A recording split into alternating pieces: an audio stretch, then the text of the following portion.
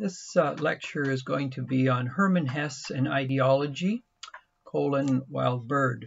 I'd like to start with reading from a passage from Hesse's Life Story Briefly Told. He says, "I think that reality is the last thing one need bother oneself about, for it is tiresomely enough constantly present, whereas it is the most beautiful and necessary things in life that really demand our attention and care. Reality is something that one ought not under any circumstances to be content with, and which one should not on any account worship and revere, for it is accidental, the leftovers of life, and the only way in which we can alter the shabby, consistently disappointing, and barren reality is by repudiating it and demonstrating that we are stronger than it is." So in Hermann Hesse, we get this understanding of reality, or a social reality, or a reality which is presented to us as what is important to live by, what's significant for our identity, our desires, and our longings to turn for. And yet these are bubbles on the water of life. They're passing, they're transient. And so why would one give a lot of time and attention to them rather than turning to the permanent things in that sense? This course in ideology and politics, as I mentioned in my first lecture, is about ideas and the logos, which is back of ideas. Logos, again, meaning that quest, that longing, that searching for meaning, for purpose at a personal, a familial, a friendship, a community, a political and economic level, and the ideas that we have that we think are going to bring us some sort of fulfillment, meaning, purpose, happiness, call it what you will. Hermann Hesse was very concerned with these sorts of questions because we're in the sort of marketplace of ideas that we live in at the present time. There's many hawkers of meaning, and they sell their products, and we become consumers in that sense. We'll be watching a film in a couple of weeks called Century of the Self, in which it looks at the transition, increasingly so, to identity being defined by the consuming self. And so the transition which has gone on in terms of a lot of modern culture, the commodification of desires, the products which are sold to people, which in many ways pacify them like a drug from thinking more deeply about what reality is, of what Hesse is concerned about, and the desire to think through, see through, in that sense, a much deeper reality which is worth living for. So ideas about reality is, on the one hand, the longings, the hungers, the thirsts we have for meaning, but asking ourselves, what are the ideas, conscious, subconscious, unconscious, which predetermine where we turn to in that search for meaning? This was a passion of Hermann Hesse most of his life. He was born in 1877 and died in 1962. He lives through some of the most tumultuous periods of world history. Born in Germany, southern Germany, and of course Germany was at the center of so much in late 19th century, 20th century. He stood in many ways like the conscience of Germany, the conscience of Europe in many ways also, in what he lived through and the issues that were thrown his way. He won the Nobel Prize for Literature in 1946, largely because of a life of literary, artistic, ethical, political vision, and his great work, The Glass Bead Game, which I will come to at the end of this micro lecture, really summarized some of his concerns with the role of thinking and action, and what's the relationship of thinking at the most substantive levels, or ideas on the mountain peak of pure thought, and how is that translated into the valley of activism? The mountain and the valley and the mountain, certainly one of those great classical mythic metaphors. Solitude and action, silence and accountability. How does one live that particular tension? Well, that's in many ways the myth of the mountain valley we find in all great civilizations. The internal life, the introspective side, and then the extrovertive side, the engagement in the world. Some people just live in terms of the extrovertive side, not thinking a lot about the internal life. Others are very internal, and of course they can, if they're not careful, get lost in the maze of their own psyche and spirit. And so how does one in a mature way live sensitively, wisely in the house of the inner life, and how is that translated into hospitality and action in the larger world itself? Hermann Hesse explored all of these issues from his earliest journey until his death in 1962. I'm going to lightly stop and linger over a few of his published works. Obviously, the prolific nature of Hesse can only be summarized in a short micro lecture like this, but at least I'll give you a taste for his own journey. Let me start, particularly from your reading, Hermann Hesse, Phoenix Arising. Hermann Hesse in the late 1950s, 1960s, 1970s in North America, at least, was considered one of the most significant writers of the counterculture of that time. More than any other European writer, he played a significant role in challenging what was going on. Students were drawn to his understanding of Eastern spirituality, how education had become a formal curriculum that didn't speak to people's souls or longings anymore. One of his books is called Under the Wheel, in which young students came to school looking for wisdom and insight in how to live, and all they were given was authoritarian curriculum. This is how you're to study, this is how you get marks, do what you're told, and you move through the station stops of life, but don't ask questions about how this takes place. So his book Under the Wheel looked at how sensitive souls who are asking the bigger questions are crushed by the curriculum wheel of public education at that time. But Hesse's first success work was Peter Camenzind. It came out in the early part of the 20th century. And what he looks at is Peter himself grows up in a family somewhat dysfunctional. The mother, father, ideally marriage and romance is supposed to be something in which a couple, initially after the blue sky phase and the sunny days, grow together in a more meaningful way. But the reality is often in many relationships is that husbands and wives cease to hear one another.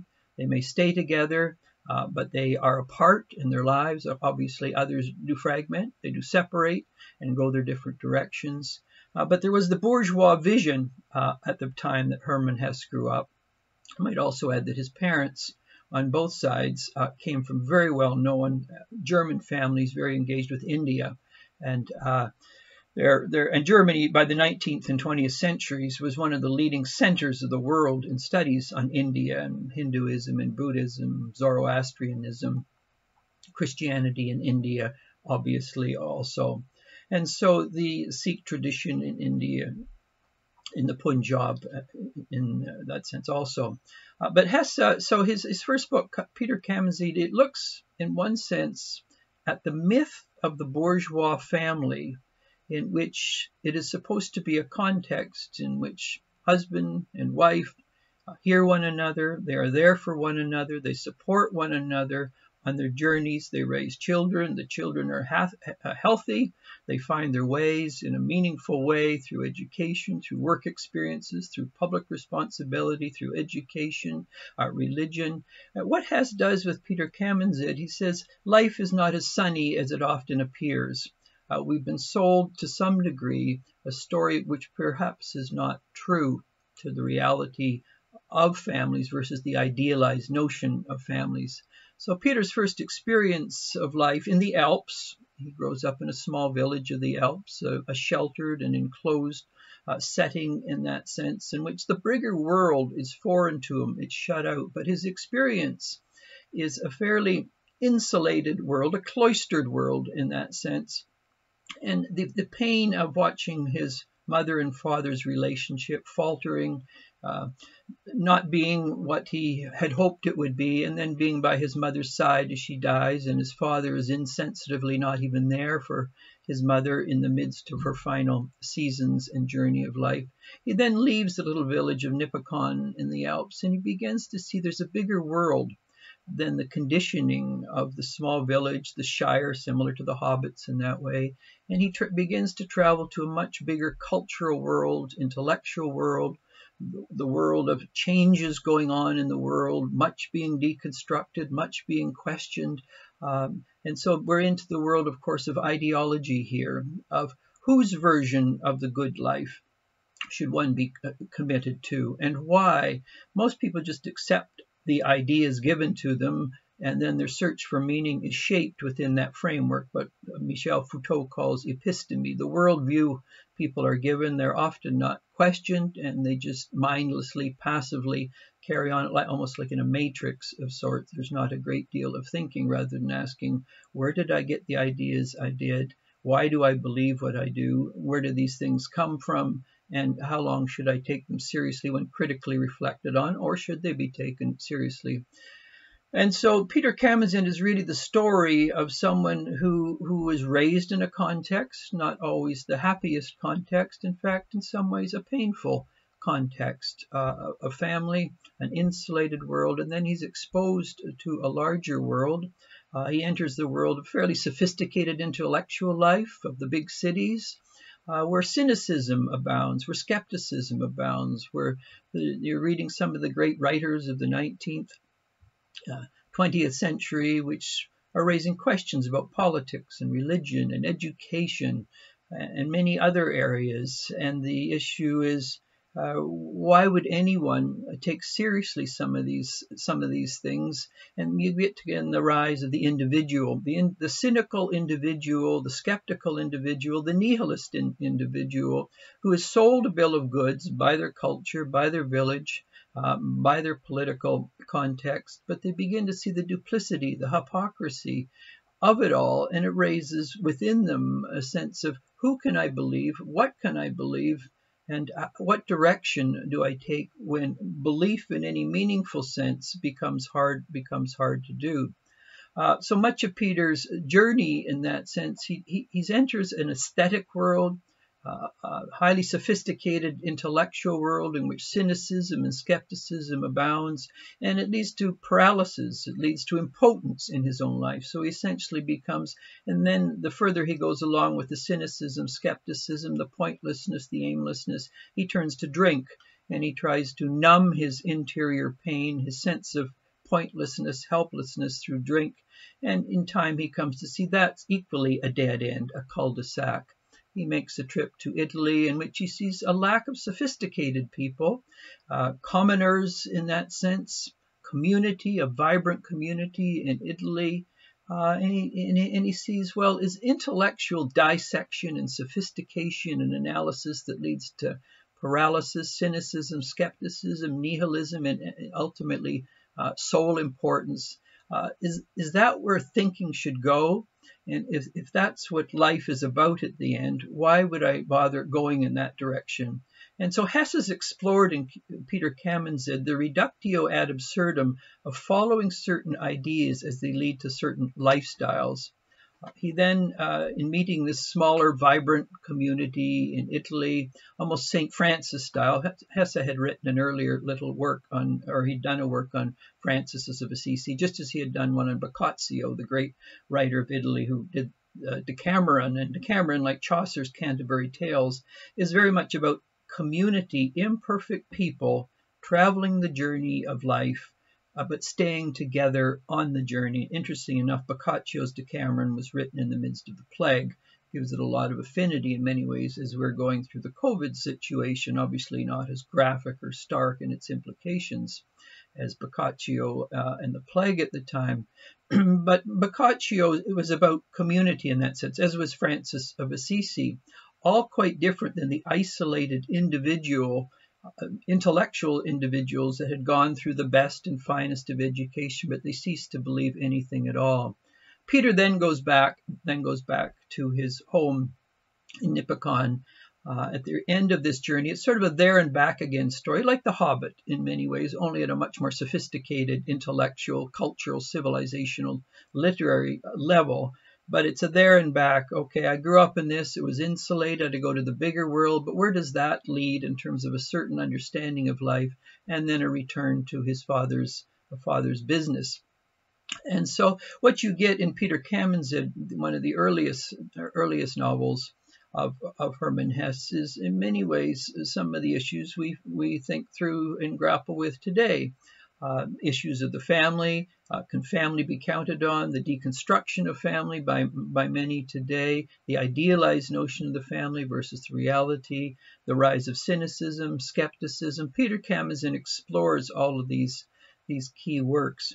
Now, as history moved on, and Hesse with history, riding the wave of history, Germany at the time became increasingly so, even by the late 19th century, a nationalist move dominated, ethnic nationalism. And again, we move in this way from it's a personal ideology grappling with larger cultural, intellectual, literary issues to the much larger European political, economic issues at the time and the rise of ethnic nationalism.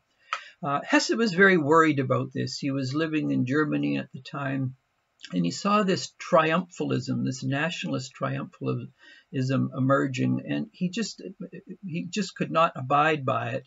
And even though he was one of the most popular writers in Germany, avant-garde, cutting-edge 20th century, many were people who were heeding his insights, particularly in Peter Camenzind.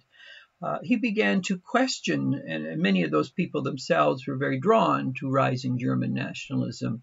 He began to question some of that and the whole notion of ethnicity, an uncritical attachment to ethnicity, an attitude towards nationhood that one just genuflected before the state, what Nietzsche would call the new idol. And where it led in terms of other people and the ideological treatment of those that differed with one and how they interpreted nationalism. Throughout World War I, Nietzsche did assist. He had moved to Switzerland. He began to write, and some of his works, like If the War Goes On, a series of collected essays that Nietzsche wrote from World War I right through up to World War II. He began to write very critical essays, both uncritical ethnicity and uncritical nationalism, arguing very clearly when it comes to the question of human nature itself, are we defined purely and only and predominantly by our nation, by our ethnicity, or is there something deeper within humanity itself in which we share a certain commonality of human nature? And so rather than shrinking human nature to a political ethos, to an ethnic background, which has its place, but for Hesse it was something that is secondary because there is the primary element of our common human nature. And for Hesse, this primarily, he grew up in a European context, obviously acutely aware of the Indian context also, is that he would argue, first of all, yes, I am a patriot of Germany, but more importantly, I'm a patriot of humanity and humanness itself. And so when it comes to the clash between nation and humanity, I side with humanity. Hopefully they need not collide. Hopefully a meaningful understanding of humanity can be worked out within the context of a nation. But when that does not occur, then I salute more to the common nature of humanity and what humans share together. This led to immense opposition in Germany against Hesse, and Hesse became in many ways public enemy number one in Germany throughout World War I. He was vilified, he was marginalized, he was seen as unpatriotic, a traitor to his people, a Judas figure. And of course, for a sensitive person like Hermann Hesse, this cut very, very, very deeply. So throughout World War I, then, he lived in this tension. We can look at the ideology I just briefly touched on earlier of a certain type of sophisticated intellectual that leads to nihilism, cynicism, a certain understanding of the family between ideal and reality, the ideology of that. Then nationhood, the ideology of ethnicity, nationhood versus common humanity. Another thing that Nietzsche grappled with as World War I came to an end, increasingly he realized that humanity lived in a global village, not just a European global village, but as I mentioned earlier, his connections to India, China, and many other significant Asian countries very, very much drew him. So he became a key figure, not just in terms of holding up European literature and the greatness and the best that has been written to overcome memoricide, which I have talked about earlier, but how do the great works of Indian literature and Chinese literature, Confucianism, the Tao Te Ching of Lao Tzu, the Mahabharata, the Ramayana, all of these great works reflect the best in what humanity might be on their all too human journey. As a result of that, he wrote a little work just as World War I was coming to an end and into World War II, Siddhartha. And of course, most know Siddhartha as the founder of Buddhism. But Hesse's approach to Siddhartha was not about a naive turn to Buddhism. It was about the quest that a person goes on for meaning. So Siddhartha within Buddhism becomes the Gautama, the enlightened one. But within Hesse's particular version, Siddhartha becomes the searcher. Secularism does not answer the deeper questions of human life, the longings for meaning, the desire to go deeper, and what is worth turning to for purpose. What are the ideas, again, that we are consciously aware of or or unconsciously aware of, we turn to meaning. Siddhartha grows up in a Brahmin family. His father is a lead Brahmin within India. But does the formalism of the Brahmanic ritual tradition of the Vedas satisfy? Well, it has its place, but Siddhartha is looking for something that speaks to him personally, existentially. And at a certain point, he has to say to Dad, this is what I've grown up in. This is my context. But my hunger grows deeper for something more. He then turns to the ascetics within India, the ones who give themselves to living simply, virtually with nothing, meditatively going deeper inside to ask the questions, what is the real self? Being back of the flux of multiple desires, or what they call in India, the monkey on the tree. And so within our lives, like the tree of the life, there's like monkeys jumping all over, clamoring for attention, eager to be fed or eager to be nourished. Is there something deeper than that level of the ego with its multiple monkeys running away in self, all wanting to be fed, to be taken care of? And with the meditative ascetics in India, he thought, in fact, that would satisfy him.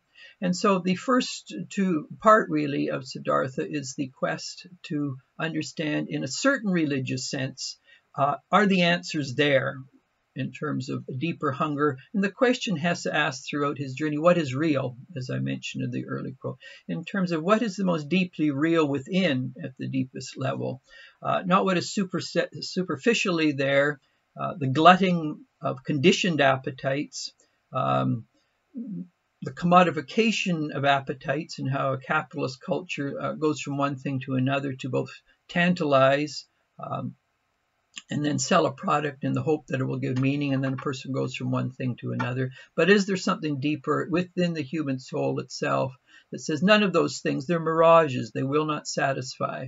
And often many people go from mirage to mirage in life because they don't know their deeper self, their deeper needs, and even themselves in that sense.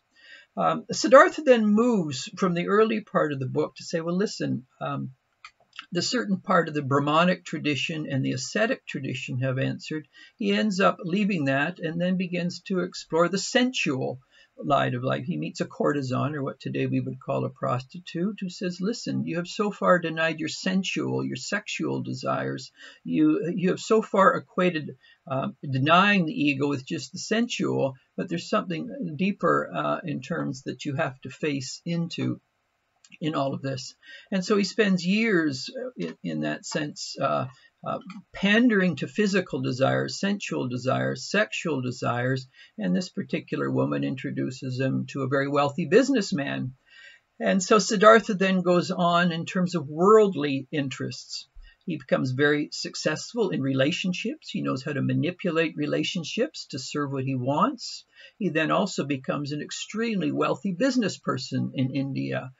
He soars, he makes a fortune, but as he ages, he begins to ask himself, well, I seem at a physical, a sensual, a material level to have achieved all I wanted, but I'm still restless. I'm still hungry for meaning. And so you get Siddhartha then asking the question, well, if the ascetic life and the material life don't satisfy, what does bring a deeper meaning and purpose to life? And so we're back, of course, to ideology. And Siddhartha, in the book Siddhartha, one of the best read and most loved books of Hesse's, very short, very succinct, very compact, but worth many a read. The question again is being asked is what is worth turning to for meaning? And be wary of turning to things that will only betray at the end of the journey. And how many years is someone going to spend in areas of life that only betray and don't satisfy a deeper hunger for meaning. Many other works Hesse wrote in exploring the darker side, the shadow side. He was worked with Carl Jung for a time, works like Damien at the end of World War I, in which he was acutely aware when we look at human nature, there are these two sides. There's the positive, the meaningful, the optimistic, but they're also alongside of it like Plato's two horses. There's the dark horse, and it can work in a very subtle way. It can work in a crude way, but beware that these two elements are within all, and so that's a part of almost the being of each and all as they try and find their way forward. A book Hesse wrote in the 1930s was Journey to the East, a very, very important work in which, again, contra-secularism, and of course this is an ideology, as I mentioned earlier, whether hard or aggressive secularism, which negates the human longing for the spiritual, the ultimate, the infinite God, and the nature of that journey itself, as the great wise women and the men of the past have articulated. Journey to the East is only in a secondary sense about going to the Orient. East, in the German title of the book, it means going to the place where the sun rises, or going to the place where light emerges. And so in Journey to the East, what Hesse is exploring, I might also say at the end of Siddhartha, what Hesse comes to see as foundational on Siddhartha's individual quest is that it's the life of in this case, he becomes at the end of his life a ferryman. He ferries people from one shoreline to another. He's reached a quiet, a still place in his life, an inner peace. He's no more frantic internally, no more driven erratically all over the place in the search of meaning. He's found that quiet place. And the metaphor of the ferryman is the one who ferries someone from what they're leaving behind in their journey across the turbulent water of time to the shoreline of meaning and of purpose. And in that sense, Siddhartha comes to see that the deepest meaning in life is, in fact, serving others, helping them on the raft to move from where they don't want to be or where they're stuck on, across often the unpredictable and uncertain waters of time to the shoreline of what gives meaning.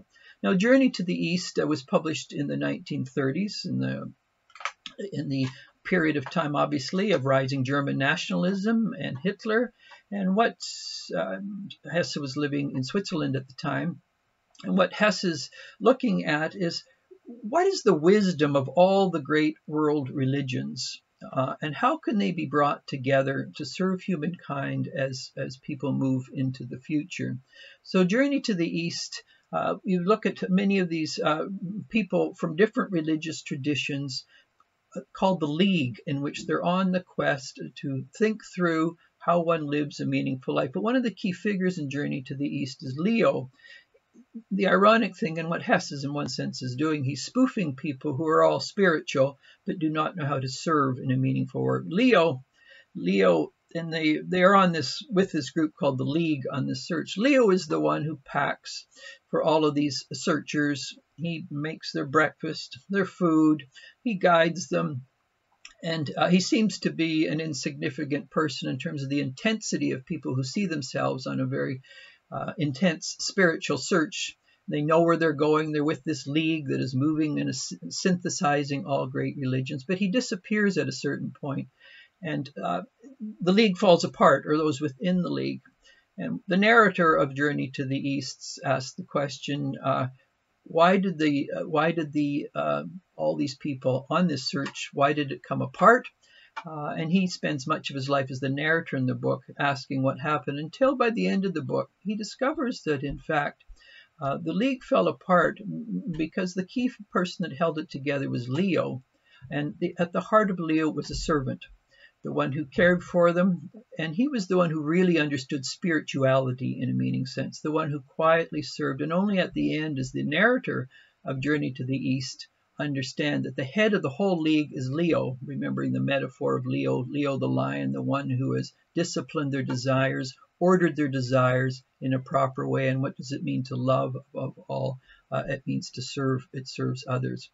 I could say much more about this, as many other key works of Hesse. I'll just finish with his great Summa, the Glass Bead Game. The Glass Bead Game is very, very much set in the context of the edge of war. War has ended.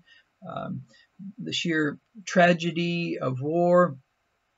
Cultures very, very much are superficial. You get pop media, you get media stars, you get movies, you got newspapers are trivial. They're not much more like pasty in that sense. There's a whole culture of superficiality dominates, in which people are thin of mind and thin of spirit and thin of soul, but they're tantalized by the trivial. Okay, it's the Roman bread and circuses. And out of this emerged a group of thinkers called the Castalians.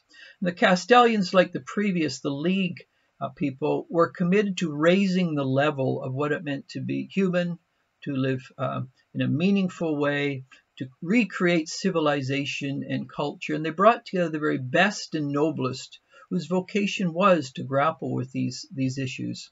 And these Castalians were the ones that upheld what seemed to have disappeared or passed away because of war, because of pop culture, because of thin journalism, because of media stars that pass like a cloud and have no substance whatsoever. The Castalians were the ones that held high, on the peak, as it were, the great thinking of the past, and tried to revive in a comparative civilizational way the future of humankind after it had been devastated. Now, the dilemma, of course, is we're back with, and this is what Hesse is going to explore, and I'll wind it down here. The question always is, what is the relationship to thinking the best thoughts, the most insightful thoughts, of threading together the noblest ideas? Magister Ludi was the head of the order of the Castalians, but he increasingly so, his questions were, so what's the relationship of thinking on the peaks with the best intellectuals and philosophers and theologians and meditative people? What's the relationship of that of the hurly-burly of life in the valley? Because the whirligig of time has a way of winnowing all things. And those who only live in the busyness, the franticness, the running to and fro in the valley, there's often a lack of thought. But then you can have people who are very engaged in thinking, but they shy away from commitment to public life in the valley. Magister Ludi realizes there's a disconnect between thinking and action, action and thinking. And this is what Hesse is exploring, because you would certainly have experienced that in the 20th century. Some of the finest intellectuals who are articulating the way forward to where Europe should go, where the world should go, and yet in the trenches of nationalism and ethnicity and fascism and Nazism and Japanese nationalism, all of these areas where power was located, where populist politics took place, there was a frantic coming together of collectivities who were not concerned about thinking. They wanted a messiah figure that was going to bring people into the future, fulfill economic, ethnic, national needs. They weren't worried about thinking. And so the brittleness of the Castalians, or of intellectual life, when it's confronted with populism and power and nationalism, what happens? And of course, Magister Ludi in the Glass Bead Game, he makes the trip down to the valley. One of his former peers and student sons asks him to train him. And Ludi is acutely aware of this gap between thinking and action. He agrees to go into the valley, up into the Alps, to trace the sun. And he drowns in the process, drowning, obviously a metaphor, losing his way in the water of time. And the novel ends, as does most Hesse's novels, with, we don't know where the future is going. What's the relationship between thought and action, action and thought? And what's the implications of intellectuals who do not engage meaningfully in the public realm, or thoughtless activists who don't think? And so the Glass Bead Game ends with Joseph Knecht, Magister Ludi, dying in the waters of time, drowning in the waters of time, and the future lies open in that sense. And so when we think ideology and politics, this has just been a quick skimming over the surface of some of Hesse's works, of which he was one of the most prolific writers of the 20th century. But as my earlier reading from Hesse, his question is, be wary of certain things that go by the name of reality. What they can do if one isn't careful, they can blind a person to the deeper issues of life that are often not seen by the cyclops or one-dimensional thinking, as Herbert Marcuse would call it, from those who have 2 and 3 eyes, or who see through the eyes of the soul.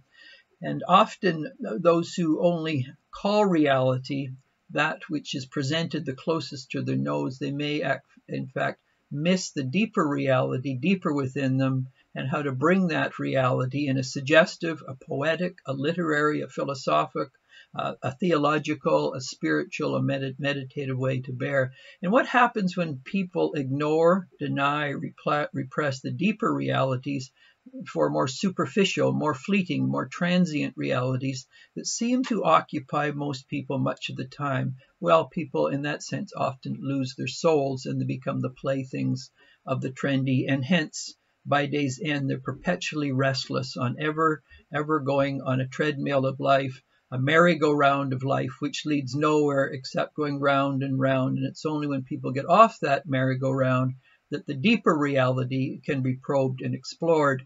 And this is perhaps Hesse's contribution in an age of ideology and politics, that he asks, what are the deeper ideas worth living for? Where do they take a person internally? And what does that look like externally in the public world of education, politics, religion, culture, civilization, literature?